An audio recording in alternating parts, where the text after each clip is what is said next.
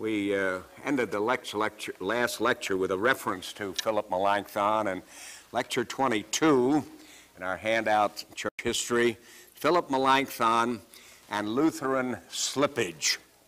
Number one, we all know that the not too funny joke that the man is the head of the family and the wife the neck, but it's the neck that turns the head. However pleasant or unpleasant that familiar aphorism about domestic relationships may be, there was something like that between Luther and Melancthon.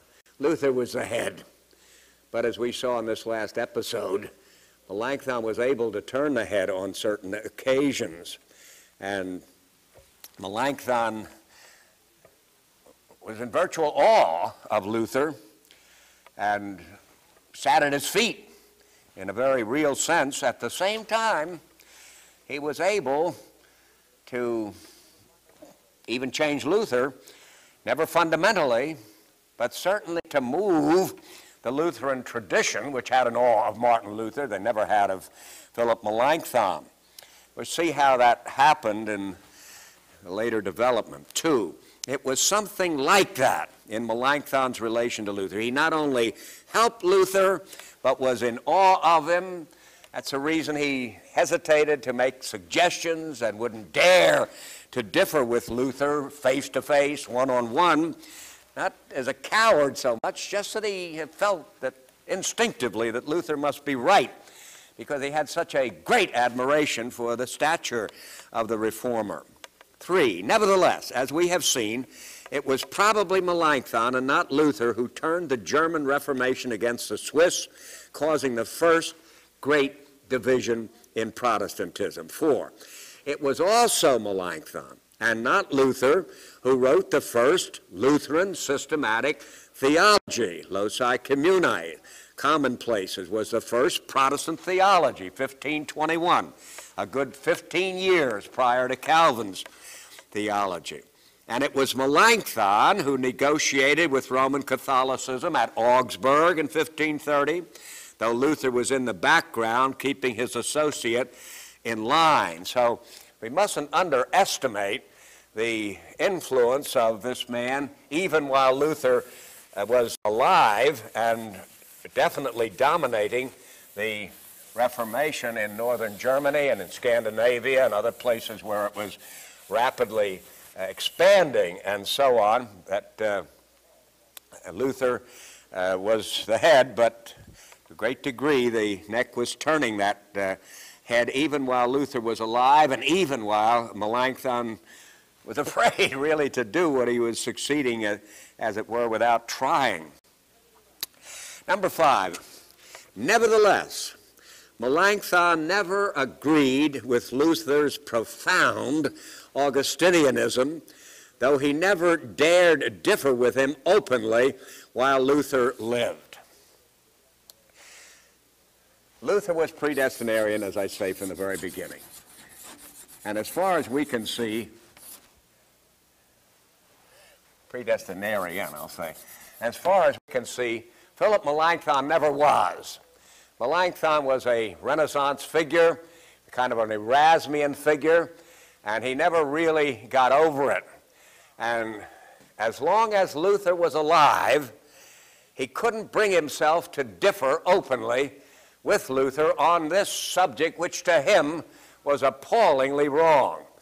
In the mind of Philip Melancthon, it seems from the very beginning, predestination and fatalism were synonymous, and neither one of them was Christian. And yet there was no doubt that his hero, Martin Luther, was a predestinarian, and of the strongest, inflexible variety of predestinarian.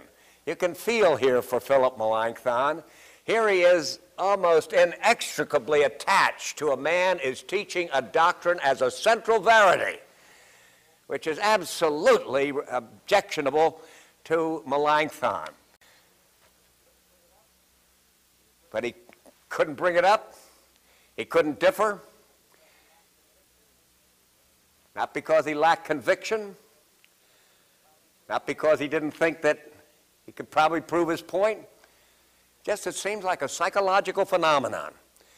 He just was so captivated by Luther that he couldn't bring himself to oppose him, and it's quite possible psychologically that he couldn't believe in the depths of his Melanchthonian heart that Luther could be wrong on something as basic as that. But at any rate, Luther went to his death in 1546 without getting a direct opposition from Philip Melancthon, even though Melancthon disagreed with him fundamentally. 6. After Luther's death in 46, immediately and openly, Melancthon differed, and Lutheranism gradually slipped back to medieval semi-Augustinianism called semi-Pelagianism. Here the Lutheran group as a whole are rather interested, and they still, to this day, the Lutherans have a veneration for Martin Luther that makes you think Luther was still alive. It's very great. We Calvinists have a great admiration for Calvin, but I don't think it is anything like the degree in which the Lutherans, the Orthodox Lutherans, hold Martin Luther, and he can keep them in line. I think, for example, in this matter of the ordination of women, the Calvinistic churches have been moving steadily in the direction of receiving that in spite of the teaching of John Calvin. Lutherans are notoriously slow about it, very reluctant, and very little progress, partly because, and I would guess mainly because, Martin Luther was so vehemently against it. And nobody who remembers Luther can actually advocate female ordination without realizing that bring the thunder of the reformer down on them. I may be quite wrong about this, but it seems to me that the Orthodox Lutherans, the Lutherans, have a reverence for Martin Luther that the Calvinistic Calvinists had never had, and certainly don't have today for John Calvin, even though they admire him tremendously, and when they feel inclined to differ with him, are very reluctant and circumspect and examine themselves very carefully, as I would, for example, suspecting that they're wrong if they differ with Calvin, not because he's inspired, but because he's such a fine theologian, made so few errors in our opinion, that the likelihood when we differ from him is that we're mistaken and not that he was mistaken. That attitude exists in any tradition which has a great reverence for its leader, but in my opinion, there's nothing in the Christian church like the reverence which the Orthodox Lutheran seems to have for Martin Luther. Well, you'd say a Roman Catholic has it for the Pope, but that's because the Pope has an office different from any Protestant teacher. He is deemed infallible in his office. He's the Holy Father according to that particular status. It's not quite the same thing as being fascinated, as it were, by the individual himself as a particular teacher, in distinction from his office, which may be deemed supreme and actually infallible. Now, I'm saying here that after the death of Luther, while the Lutherans were still with him, and they were very suspicious of Melancthon because he seemed to vacillate on the Lord's Supper, and they use this term crypto-Calvinist for Melanchthonians, meaning that they were secret Calvinists, but they're usually thinking about the Eucharist when they say that. They didn't feel that Melancthon was as thoroughgoing in his consubstantiationism as Martin Luther was, and that there was therefore a sort of hidden sympathy with Calvinists that the standard Lutheran wouldn't have because of the Calvinistic difference on consubstantiation. But in another way, the Lutherans who inherited Martin Luther's mantle were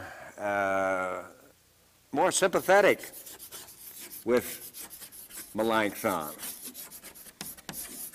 though I don't think they were aware of it. We've already seen that, I think at one time I mentioned the fact that Melancthon tended to be synergistic. That is, he believed that in the conversion of a soul, the sinner worked together with God in the production of a new nature, synergistic Luther was clearly monergistic, as we indicated with respect to his predestinarian thinking. No, no, no. God alone brings a soul alive, and then, once alive, the soul works with Christ. But see, Melancthon would see that which grows consistently and inevitably out of predestinarian thinking as a real threat to true evangelism, which leaves a role for the individual to play. He must cooperate with the Spirit, and if he doesn't cooperate with the Spirit, there's going to be any regeneration.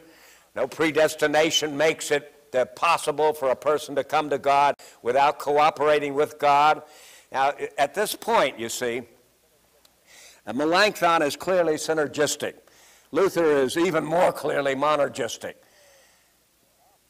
The people after 1546 are solidly with Luther. They suspect Melancthon when he differs with him, and when he seems to be less devoted to consubstantiation, the estrangement with Melancthon becomes notable, and yet here is something incomparably more important than this other matter, where anybody ought to be able to see that Melancthon is differing from Luther at a very vital point in Luther's thinking, that he's actually introducing an idea that was repugnant to Luther and incompatible with the indisputable predestinarianism of Luther. But this is where the slippage is coming in. I sometimes put it this way. There's Lutheranism, and there's Lutheranism. There's a hyphen in there. Here, if you're a real Lutherist, if you're really with Luther, you'd have to be consubstantiationist, and you'd have to be monergistic. Now, people, as I say, who have a greater veneration from Luther than just about any church historical figure I know, nevertheless, while seemingly devoted and considering themselves devoted to Luther, are nevertheless, in their Lutheranism, departing from Luther at a fundamental point. They don't agree with that, you understand, and I think their respect, they don't agree with my criticism, and I think their respect for Luther is such that if they ever did accept that, they would consider themselves no longer Lutherans, and so on. But what I'm saying is they think they're being true to Luther even when they are slipping into the Melanchthonian way of thinking.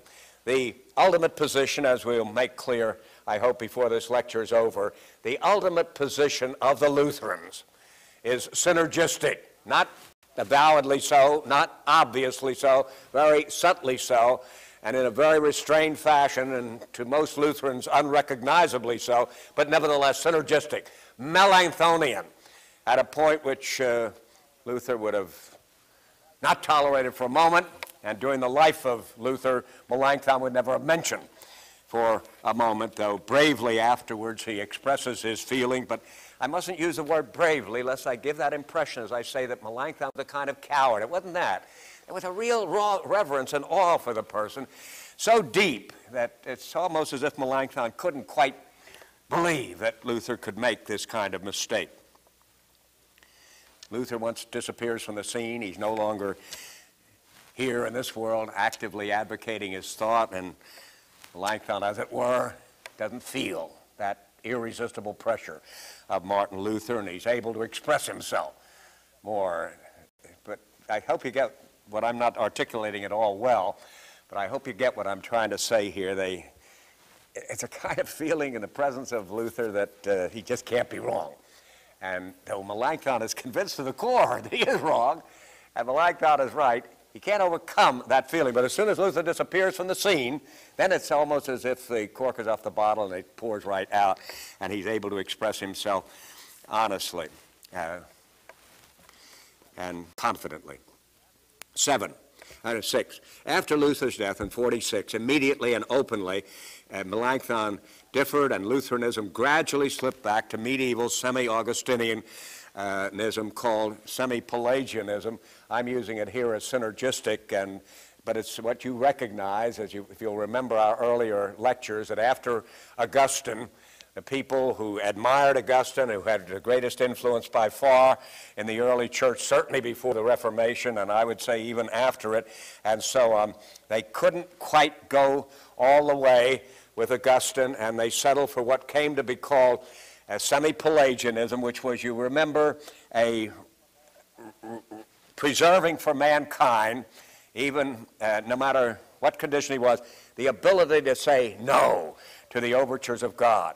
And this is sort of what reappears in Lutheranism that was absent from Martin Luther, namely that though the Spirit of God does the regenerating, and at that point they sound very Lutheran, at the same time, the person who is regenerated or about to be regenerated can reject the work of the Holy Spirit, and consequently, in the last analysis, man determines his destiny ultimately, and not God, and you have a synergistic type of thinking, even though it's not so plain, obvious, and highly developed. We have a reenactment of the earlier history of the church in Lutheranism, and once again, I remind you, my wife sometimes accuses me of being too fair to the opposition, and I do admit that when you try to be scrupulously fair to a viewpoint which is held differently by other people, it becomes more complicated.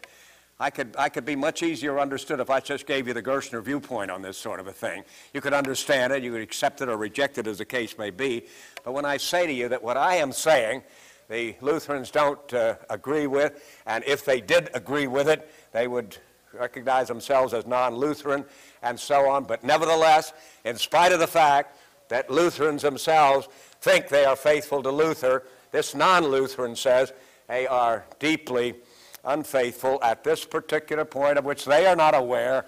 They are quite Melanchthonian and not Lutheran after all. 7, there were violent criticisms of Melanchthon's little steps backward toward the Calvinistic view of the Eucharist, but little or none against his synergism, namely that God and the sinner cooperated in regeneration.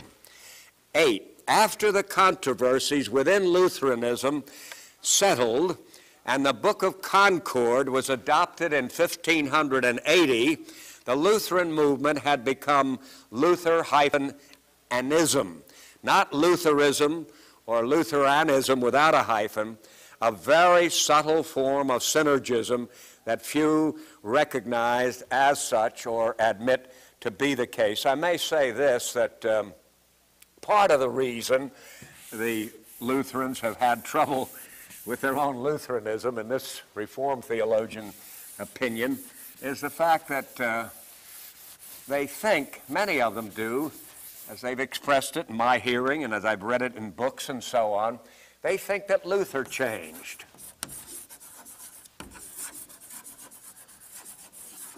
Before he died on this subject, that admitted, they would say, in 1525, in the bondage of the will, Gerstner, you've got Luther right. That is when Luther was a thoroughgoing predestinarian, but he softened his view, and in their opinion, he changed his view, maybe slightly but significantly, before he died, and so they're saying, Gerstner, or Reformed historians, don't think there's so much of a change from Luther as you imagine. Great deal of change, say, from the Luther of 1525. Not so much of a change from the Luther of 1545. Well, I'd say to them, and we Reformed and people say, where do you get the idea that Luther changed? And you can read literature of the Lutherans at considerable extent and still not find any place where Luther recanted of his predestinarianism, where he actually denounced the doctrine. He said, I was mistaken in 1545. I got a heat of fury against Erasmus so much that I overextended myself. I overstated nothing like that. And I've never heard tell of a Lutheran theologian who actually claims that. So we keep saying to our Lutheran friends, where do you get the idea that Luther changed? The only kind of evidence that I have ever seen them come up with is this. The later Luther emphasized the sacraments much more than the decrees.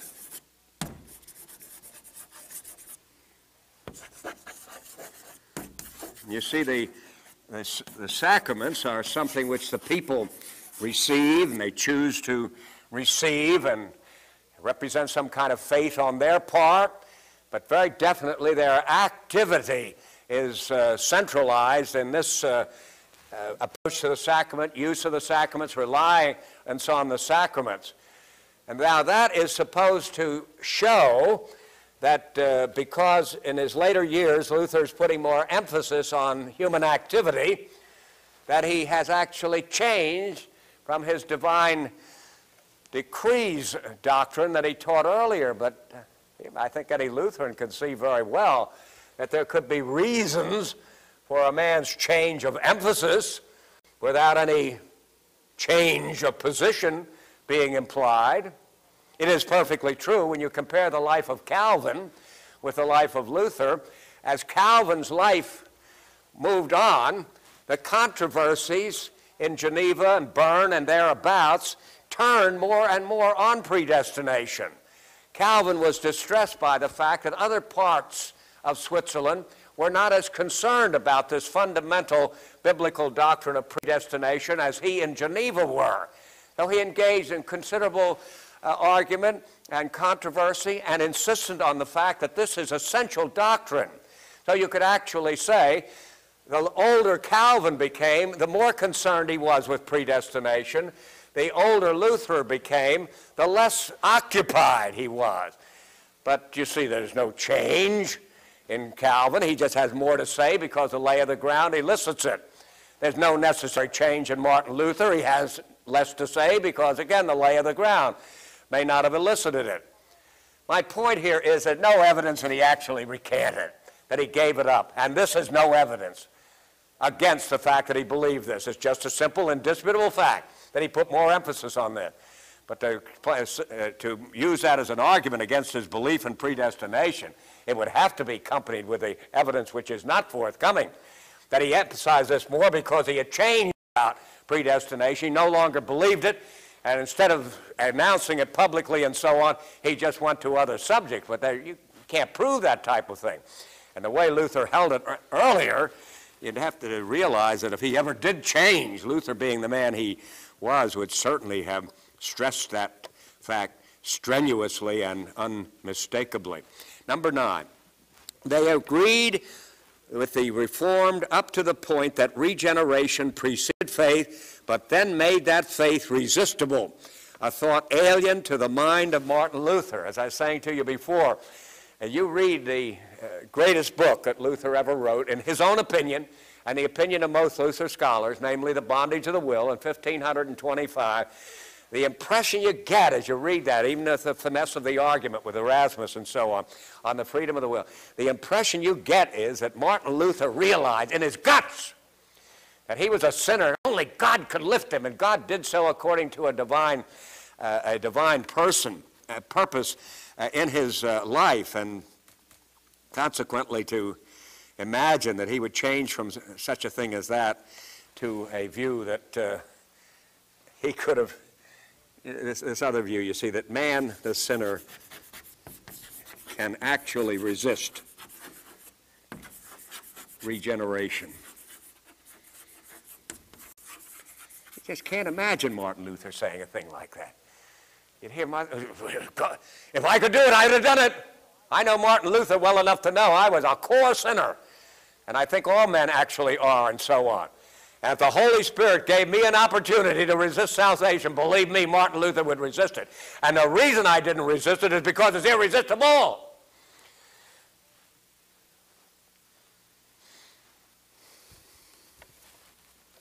Number 10, the great Lutheran Church of the Reformation has followed Luther in his Eucharistic error and Melancthon in his soteriological error.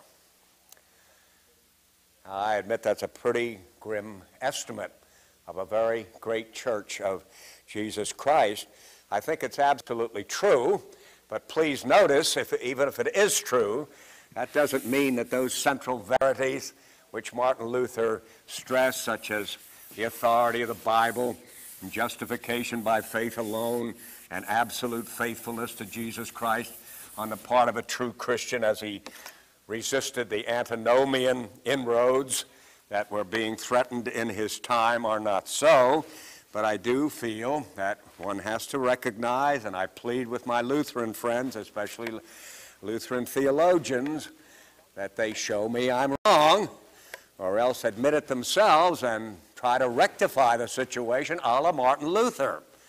I think I have Martin Luther on my side here, and that if I don't, I should be shown that I'm in error, and I trust that some Lutherans will try to do that if they think that is the case. But let me read in conclusion here, number 10 again. The great Lutheran Church of the Reformation has followed Luther in his Eucharistic error. Consubstantiation, they use different words for it, and they have different degrees of understanding and commitment to it, but that it has to do with the corporeal presence of Jesus Christ in the sacrament is still as true as it was in Luther's day, and in that sense the Lutherans are faithful to Luther. But in my opinion, it was Luther in error, and they have become faithful to Melancthon in his soteriological error, namely the idea of synergism, which was utterly repugnant to Martin Luther.